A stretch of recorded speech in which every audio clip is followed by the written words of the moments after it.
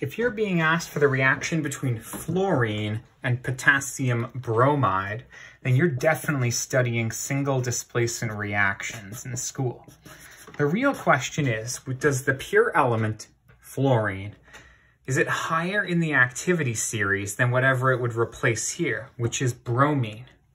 Now, halogens have their own activity series. Sometimes your teacher won't give it to you because it's the same order as it is in the periodic table. Fluorine is the most reactive halogen. Down, down, down. Iodine is the least reactive halogen, although some teachers will include astatine, and I think we have tennessine down below that now. These are the most common ones: fluorine, chlorine, bromine, and iodine.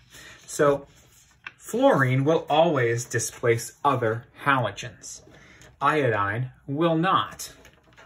Iodine will get displaced more often than not. So what that means is that the fluorine will take the place of the bromide. I like drawing these arrows to show the F kicking the bromine out of its pairing with potassium. That means you end up with potassium and fluorine bonded together. I want to point out, potassium likes having a charge of +1. It says so on the periodic table. It's in column 1. Fluorine likes having a charge of -1. It's in group 17. All the halogens like having a charge of -1. So the chemical that is made, potassium fluoride, is just KF. Bromine, when it is ejected from this pairing, becomes just elemental bromine, but elemental bromine is Br2. In fact, all of the halogens as an element are 2, 2, 2, 2. I belabored that because I've seen a lot of students say it was KF2. That is not a real thing. A single F displaces the Br, and you get KF, and then a Br2 is made.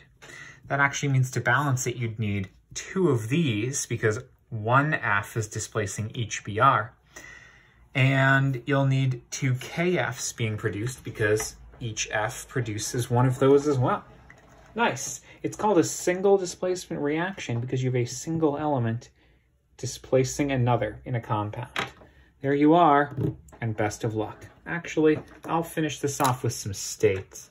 Fluorine is a gas at room temperature. KBr is probably a solid, but your teacher might want you to write aqueous. I don't like writing aqueous for fluorine reactions because fluorine reacts with water. So, like, why wouldn't it just react with the water first?